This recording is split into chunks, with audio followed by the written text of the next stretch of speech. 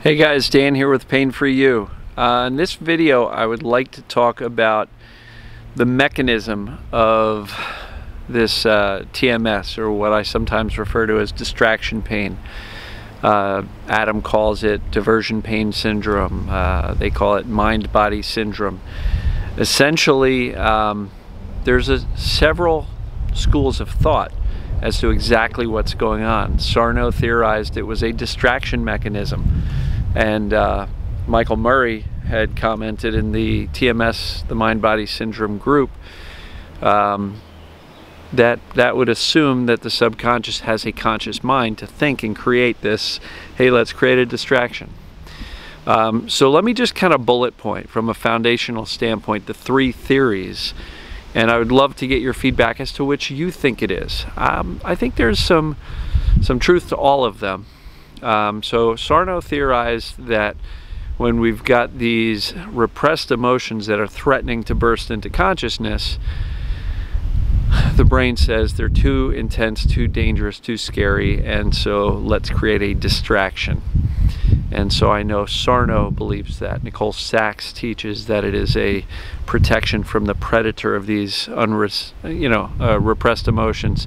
Adam Heller believes it is a diversion pain syndrome, or a distraction process. So there's a lot of experts there, and they get really, really good results with their clients. Sarno certainly did. The second theory is something that I believe is very possible, and I talk about it a lot, is that we've got the stress, we've got the tension, we've got the unresolved emotions, which are basically either repressed or consciously that we're clinging on to, and those create a chronic state of fight or flight, and that physiologically changes our body. Literally, it changes our body chemically, and I believe that TMS and the pain can be a reaction to this chronic state of fight or flight, this chronic state of adrenaline and cortisol flooding through our bloodstreams. And so it could be a reaction. The third theory is something that Dr. David Clark talks about, is that the unresolved emotions have nowhere to go, so they unload into the body. And that's what Michael Murray talked about. He's another gentleman in these groups. And he was talking about that in a post today, and it really made me think. We've got three somewhat different theories, but they're all kind of the same. So Sarno could be right, because once the pain happens and it becomes chronic, it serves as a very good distraction from your emotional world. And now all of a sudden you forgot about all the stressors in your life, and now all you can think about is your pain. So it is a distraction. Again, as I may have pointed out in a past video, is it really the brain saying, we better come up with a distraction because those emotions are too scary? I don't think so. I don't think the subconscious really is that strategic or that conniving. Is it a reaction to the chronic state of fight or flight? Yes. I think number 2 and 3 are fairly similar in that these unresolved emotions that are bottled up have nowhere to go, so they unload into the body and create pain in the body, because these emotions need to be felt.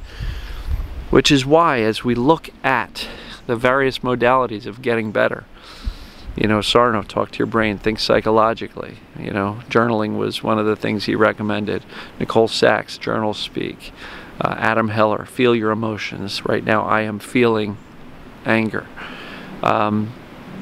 And we turn away from the distraction or the pain and towards the emotions, which are really at the cause of this, these unresolved emotions.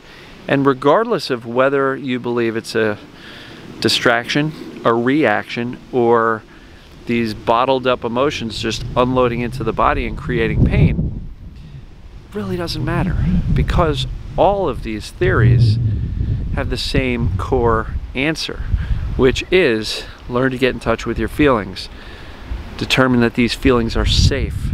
Allow yourself to feel them. Don't sweat the pain because it's just a reaction or a distraction process, or your body just dumping all of this stress and tension and adrenaline into your body because we're not resolving these emotions. So regardless of what your belief is, it doesn't really matter. And we could argue about it and debate it all day long as to which it is and who's right. And, you know, how dare me say that Sarno might not be right with it being a distraction. None of that matters, guys. The answer, no matter which way you look at it, is to view your emotions as the key to the door, to the locked door. So feel your emotions, feel them deeply, feel them strongly. Convince yourself that they are safe. And look, they are unpleasant. I know that. They're very unpleasant. And a lot of people say, well, the pain went away, but now I've got horrible anxiety. And that's awful. That's even worse than the pain. And, you know, now all of a sudden they deem that these emotions of fear and anxiety are worse than the pain. And, well, what's the fear about? Are they fearing that the pain will come back? Are they fearing that now I have to go back into the life that perhaps my brain was protecting me from? You know, returning to the workforce, returning to social engagements, returning to living in a world that was particularly overwhelming, stressful, and perceived as dangerous. And so that has created this chronic state of tension, stress, fight or flight response, because we're always so uptight about what's going on in the outside world and what are people going to think about me. And we hold ourselves to these high standards of perfectionism that are almost unattainable. So where's the anxiety coming from after you get rid of the pain? Or maybe you haven't even gotten rid of the pain, but you still have anxiety. Some of it's about the symptoms themselves, or even after the symptoms leave. Some of the anxiety is about, oh no, what if they come back, right? And what you expect, you generally get. So if you expect to feel these emotions, or to hurt again, you generally will. So look, it doesn't matter which theory you buy into. Frankly, I buy into all three of them. They all make sense to me. A distraction makes sense because it works like a distraction. Once you get hit with that pain, you're not thinking about your life. I wasn't thinking about my 2-year-old and money problems and a marriage that was good but had signs of trouble. I wasn't thinking about the job or the commute that I hated, the fact that my company was starting to lay some people off. I wasn't thinking about any of that when I was in pain. So yes, it is a distraction. Whether you believe it's a reaction, yes, I totally believe it. There's more and more science out there these days that stress changes the body physiologically. Stress causes illness all the time. Dr. David Clarke's book, They Can't Find Anything Wrong, is awesome because it goes beyond pain. It goes into all sorts of other symptoms, organs that have major problems as a result of stress. And when the people recognize it and shift back to their emotional world, they get better. And these stress illnesses go away. And there's no tissue damage. So whether it's a distraction or a reaction, or this belief that the reaction causes the brain to unload these emotions into the body, which causes the pain, all three are right. So let's not debate that. Let's just agree that your body is reacting to your emotional world, meaning emotional events cause physical events, period. Theories aside, emotional events cause physical events. The best way to get out of it, and everybody agrees on this, is to get in touch with your emotions, allow yourself to feel them. I like to explain treating your emotions as visitors, hold an open house for these visitors, and I come up with all these strange analogies that hopefully are useful for you, because that open house really tells you to welcome these emotions. Welcome them like a welcome guest. Don't run from them and reluctantly do this, you know, this process or this work or these journaling or feeling things with, negative anticipation that, oh, this is going to be awful. I really hate doing this work. Look, if you hate sitting down and doing a process that allows you to feel your emotions, that's all the more reason why you should do it. Because you're so against feeling anything negative because you believe it's bad. That's all the more reason why you should, because when you go through it and you come out the other side, you will be a stronger person. You will be more in touch with who you are. You'll figure out what means, what matters and what doesn't. And perfectionism doesn't. Self-critical behavior doesn't. It doesn't buy us anything. And so self-love, self-care, self-preservation is so important. And as long as you're running around with that little negative roommate in your head going, you're not worth anything, you're bad, you're not good enough, you don't deserve love, you don't deserve a good job, you don't deserve a life without pain because you're kind of messed up, and you know, your parents may have told you all sorts of negative things about you that you still believe decades later. So by going through this process, by learning to feel your emotions and stop running from them, stop believing that these emotions are bad, they make you human, right? They make you human. It's okay to be human. It's okay to be frail. It's okay to be hurt. It's okay to be sad. It's okay to be angry. It's okay to be in a rage. Right? It's okay. You're human. It happens. So look, let's get the debate over exactly what is causing the symptoms. It's one of those three, in my opinion, if not all three. Distraction, reaction, and the subconscious brain, because these emotions are unresolved and they're just bottled up, they unload into the body and create pain. It's one of those three. But again, the great news is that regardless of which three, the answer is the same. The answer is emotions have no meaning other than the meaning you assign to them. So feel them, right? Don't tell yourself that you're a weakling and a big baby if you feel sad. Don't convince yourself that you're a bad person if you get angry or in a rage. It doesn't mean you're just like your angry father. It doesn't. You're allowed to get angry, especially when things are enraging. There's anger everywhere you look. You know, you could be at the grocery store and two people cutting you off and blocking the aisle. There's anger. Next thing you know, you get in line and there's one teller there checking people out on a Saturday afternoon in a huge grocery store. And now you've got 10 people in line in front of you. And you're just about ready to get up to there till it's your turn, and, you know, somebody in front of you pulls out their checkbook and starts writing it. And the cashier who's been there 3 days has no idea how to process a check because it almost never happens. And so that's enraging. And you add on top of that those daily enraging things, people cutting you off in traffic, just stupid stuff. And we're like, whatever, it's not important.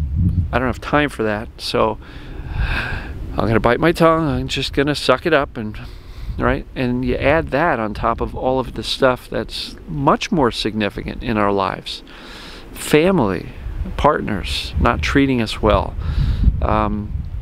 or the way we believe we should be treated. And look, we add all of it together, and all of these emotions are cumulative, and they turn into this big, mashy, black ball of muck. And unless you take the time to daily, on a regular basis, a daily practice to allow yourself to feel these emotions, this black ball of mucky, unpleasant emotions is going to grow and grow and grow until either your brain says, we got to distract Dan from that, or until your body reacts to the chronic state of adrenaline and cortisol in your system, or all of these negative emotions that is big black mashed ball of mush explodes into your body and creates pain. Whatever you believe happens, it happens.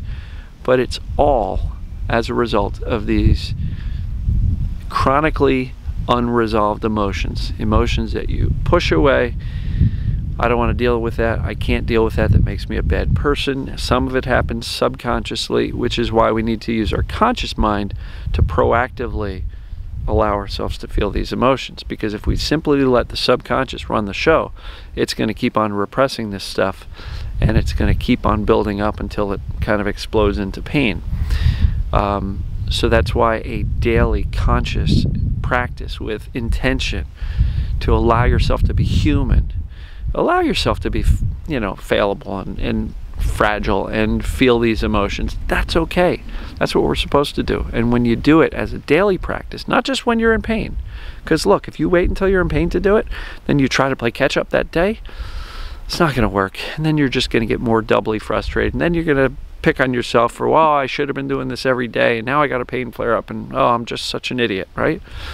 Look, I get it, been there, 13 years, 13 years, 13 years. I did all that stuff. And so commit to a daily practice. Allow yourself to feel your emotions. That's the answer. It truly is. And forget about your MRI. Forget about your doctor's visits. Forget about the 120 specialists that you've gone to see. Forget about the $100,000 you've spent on treatments. They didn't work. So why do you think the next doctor is going to help you?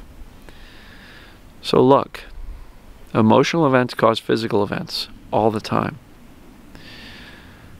So let me know what you think about this. Was this helpful? It's a little bit of a TMS primer. TMS, my brother always calls it too much stress. And he's absolutely right. Too much stress. Well, how do you get out of that? Allow yourself to feel the emotions and then soothe yourself. Darn it, do something that's good for you. Self-care. Take 5 hours a week and just go do something for yourself. For nobody else. Don't worry about what other people think. Don't do it for anybody else. Just do something for yourself. 5 hours a week, whether it's an hour a day for 5 days or just go disappear on a Saturday afternoon for half a day. Take care of yourself. Allow yourself to feel your emotions. And again, if you are dreading this process of feeling your emotions or journaling or something, that's all the more reason why you need to do this stuff, because you have this belief that, oh, I don't want to do it because it's so unpleasant, it's awful, I hate it, teeth gnashing. And so look, feel your emotions. Doesn't make you damaged or broken, just makes you human. Feel them. Take this big black mushy ball of cumulative emotions and whittle away at it every day. It's going to get smaller and smaller and smaller, and pretty soon your fight or flight response is going to turn down and the adrenaline and cortisol is going to come down. And if you do some proactive things to soothe yourself and care for yourself, and whether it be meditating, deep breathing, take a nice walk, get out into nature, right? I'm going out on the kayak after I'm done shooting this, and I'm going to do a little bit of fishing out here. And even if I don't catch anything, I'll just float around. And so do things that make you feel better. So hopefully this helps. Let me know your thoughts. Let's get a dialogue going here. If you think I'm on target, if you think it's one of those three, if you think it's all three of them, or if you think it doesn't matter, like I don't think it matters, let's talk about it. If you have questions, comment below or send me an email at questions@pain4u. My next visit's going to be a question that somebody asked about resuming physical activity. So keep an eye out for that one. So we will talk to you guys in the next video. Love you. You can get better. Just spend all your time on the emotions. Spend as little time as possible on the symptoms. Because as long as you're focusing on the symptoms, complaining about them, talking about them, worrying about them, fearing them, expecting them when you get up, they're going to continue. You get what you expect, what you focus on grows. So shift your focus away from the pain and just start feeling your emotions. That's the way out. So we'll talk to you soon. Thanks.